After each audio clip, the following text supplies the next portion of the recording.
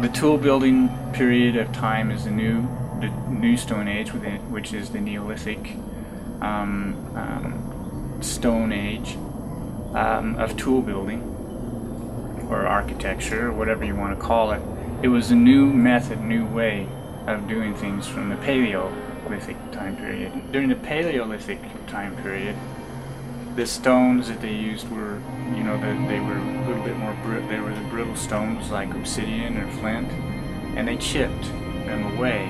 They broke off in chips, whereas the Neolithic period, they came into pecking and grinding, which is much like sculpting, I would think, and where they will break the stone away and then grind it into, you know, to smooth it out. The variety of stones used and the variety of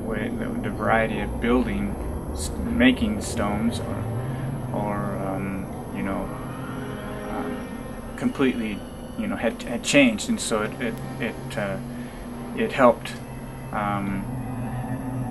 them come up with more ways of using stone, especially the larger grained stones that were hard. The tools are what indicate that there were a lot of people here, and that's based upon not so much on our own idea, but to recognize the tools.